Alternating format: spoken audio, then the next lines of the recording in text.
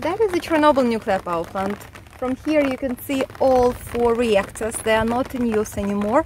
So if you start from the right to the left, 2 black boxes, these are reactors number 1 and 2. Then you can see the rust roof, that is the reactor number 3. And the reactor number 4, the one that exploded, is covered now with the new safe confinement. And now we're gonna visit that place.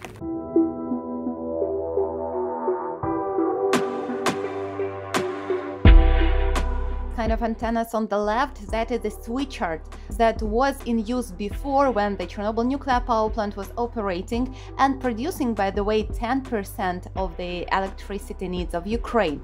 It still works, this switchard, which is nicknamed Iron Forest, but in the opposite direction, because the Chernobyl nuclear power plant does not produce any electricity since 2000, but it consumes energy. The epicenter of the worst nuclear disaster in the human history.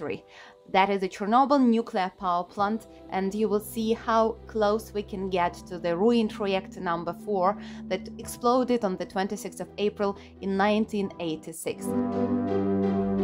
Now we are driving around the Chernobyl nuclear power plant. You can see that all 4 reactors are connected by a long grey building. That is the turbine hall. Inside of it there were 2 turbines per each reactor that were rotating and producing energy. Last year the wall of the turbine hall was decorated by a modern-day graffiti, and next to the ChNPP there is a memorial complex, the monument of Prometheus, taken from the town of Pripyat. Prometheus is the Greek hero who had taken the fire from the gods and gave it to people, and you know how this legend ended in the end. Now we continue to drive around.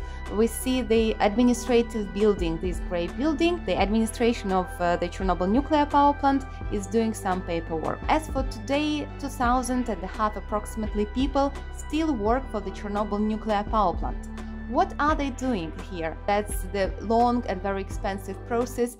All the bricks, like each brick, each detail has to be checked over here, taken to some storage, and there are different types of this radioactive waste, so the whole process will take another at least 50 years. The Chernobyl nuclear power plant does not produce any electricity, but still that is a nuclear facility and it is very well protected, I hope.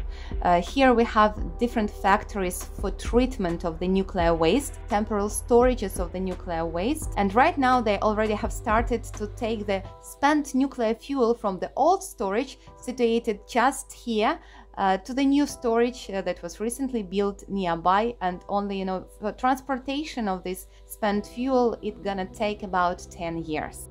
And you see the dome now, the new safe confinement. The biggest on-land movable construction on our planet. I called it movable because it was built not exactly here, but about 300 meters to the right. And the whole structure, which is 36,000 tons heavy steel structure, was pushed on the rails with the help of the hydraulic jacks to confine the remains of the reactor number 4 that exploded. It was built to prevent the release of radioactive dust, to cover the old sarcophagus that itself became a source of danger. Is the level of radiation here, right? So let's come closer and see how much radiation we've got here. So that is like the observation desk, just 300 meters away from the new safe confinement, from the reactor number 4 that exploded. Here is a monument dedicated to people who built the old sarcophagus. That was the first object shelter that covered the damaged reactor number 4 after the accident. Many people put lots of efforts into that shelter to stop spreading of contamination. But sarcophagus was built for 30 years only, and that is exactly for how long it was standing without being covered. And now it is double shielded, double covered by the new safe confinement. So you can say this is like the Russian matryoshka, yeah, damaged reactor number 4 in the middle, covered with the object shelter, old sarcophagus, and now there is the new safe confinement on the top. So we are standing less than 300 meters away from the damaged reactor number 4, and the level of radiation here is 0.9, so it's about 1 microsievert per hour. And I think that's a pure miracle that we can stand here and the level is not that high, it's moderate. If you compare that level to the level of radiation on board of the airplane, when you fly in the sky you have 2.5, 3.5 microsieverts per hour. So here it is 3 times less than on board of the airplane.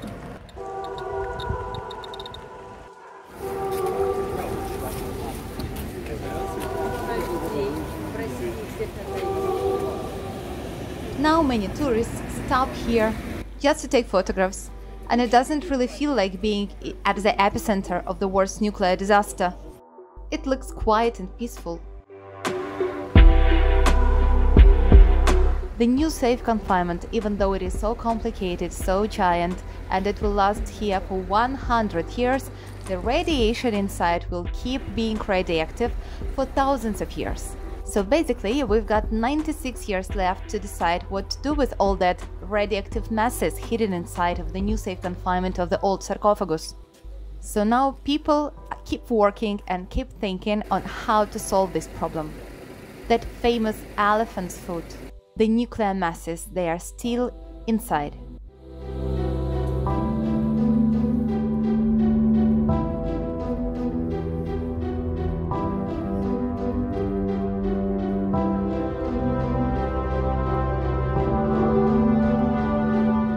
So how to make sure that you are not contaminated, that you don't take any radioactive particles on you?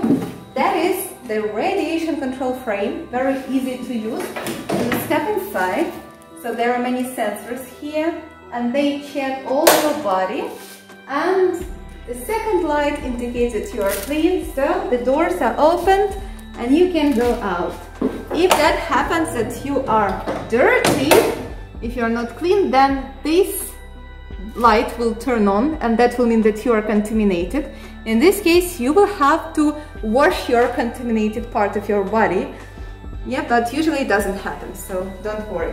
So now I know that I can come back to my family, to my children. I'm absolutely radioactively clean. I just need to take a shower after a long day, and that's it. Bye.